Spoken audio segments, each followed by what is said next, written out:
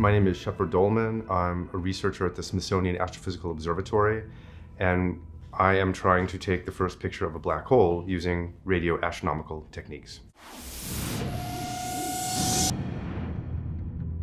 Black holes are engines that redistribute matter and energy on galactic scales.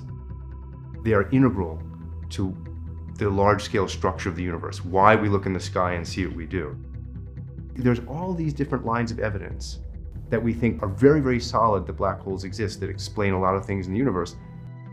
When we think about observing a black hole, we're really thinking about kind of tightening the noose, like focusing in as deeply as we can on this exotic object.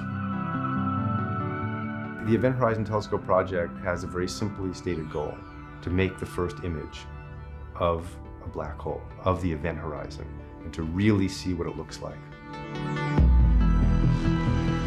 The magnifying power of a telescope is directly related to its size. The bigger you can make the telescope, the more magnifying power you have. And if you want to take a picture of a black hole, which is the smallest object we know of in the entire universe, you need the ultimate in magnifying power. So we do this by connecting telescopes that already exist around the world, and we record data when this one's looking at the black hole, record data when this one's looking at the black hole, and then we bring those recordings together.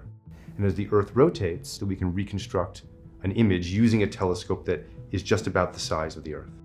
So the Event Horizon Telescope is designed to take the first image of light just outside the event horizon. It hasn't yet been sucked in, but it's illuminating this silhouette.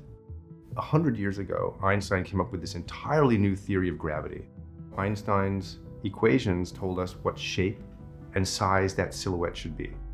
We're really pushing these theories. We're asking, is there something else? Is there something we don't understand? I really would like to feel that we did whatever we could to answer one of the deepest questions in the universe. Do black holes exist? And what do they look like?